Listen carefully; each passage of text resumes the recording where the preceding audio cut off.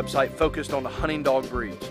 If you're looking for quality information about pedigrees, health certifications, and performance in the field, Gun Dog Broker has what you're looking for. Log on today and see if your dog is gun dog worthy.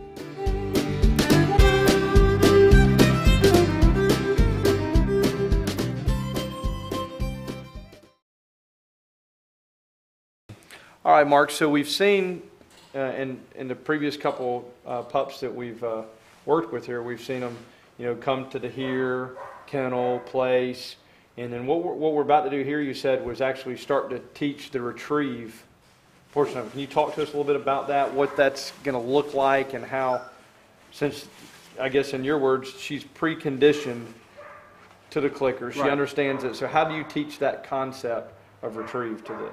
Okay, well, it varies from dog to dog. All of these puppies, the last couple of days, I've thrown 2 or 3 toy balls out that I've let them play with, and they've chased each other around, so it created a desire to have that ball. And some have more natural retrieve drive than others. This little puppy, I think, is going to be a little weak on starting her retrieve, so she's not going to help me, so I'm going to help her through the process. And what I'm going to do, just like we did earlier with targeting, except now the target's going to become the ball. Every time I can get her nose to touch this little fluffy ball, I'll click and treat.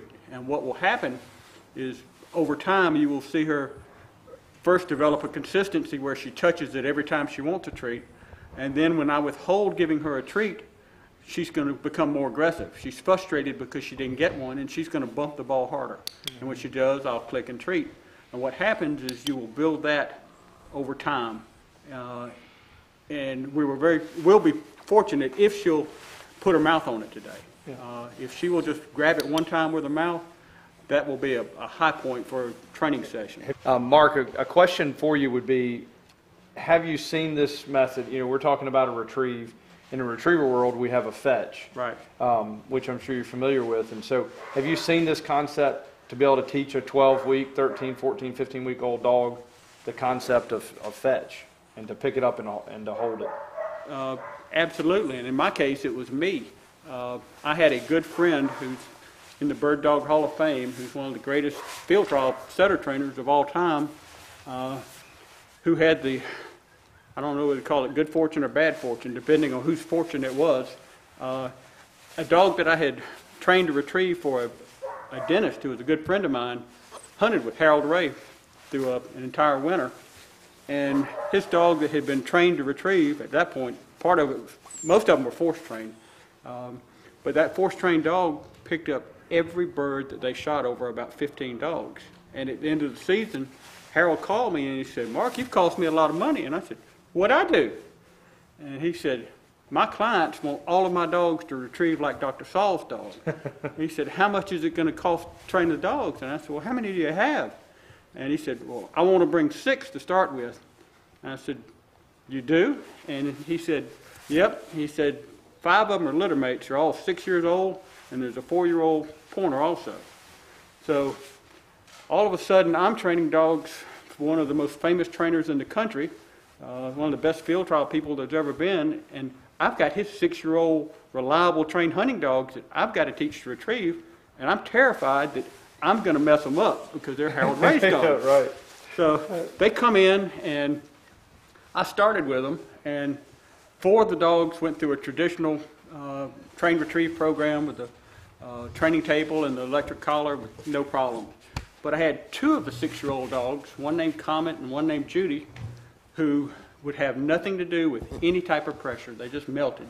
So within a week, I switched both of those 6-year-old dogs to clicker training. Yeah. And it took me about a week longer because I started a week late on those. But at the end of the training time, I carried on all 6 over to Harold. He couldn't tell who'd been trained with a clicker or who'd been trained traditionally.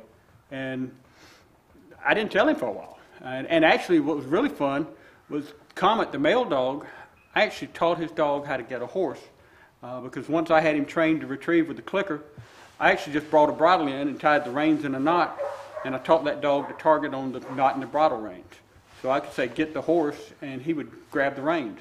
And he would drag the reins, so he learned to bring the horse back when you said, "Get the reins." So I had a lot of fun doing that, and Harold has always thought it was amazing that all of those 6-year-old dogs learned to retrieve. But I mean, I applied it to 6-year-old trained dogs and it worked. Yeah. So clicker training is effective in early puppy, 7 to 12 weeks and Right. on up through a 6-year-old dog to teach a concept if you've got the patience. And and we've talked a little bit about it, but what's some of the disadvantages to clicker training that you need to work around?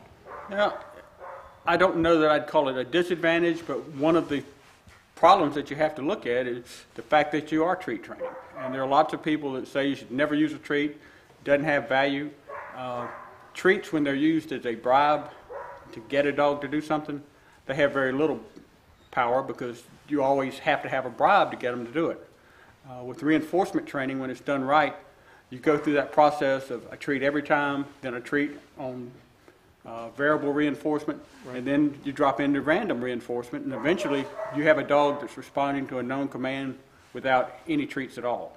So it's a process of phasing out the need for treats on every command you teach. Now, a dog can know 15 commands without treats, but when you start teaching a new command, you go back to using those treats because it aids the learning process. It just makes it happier, makes it faster.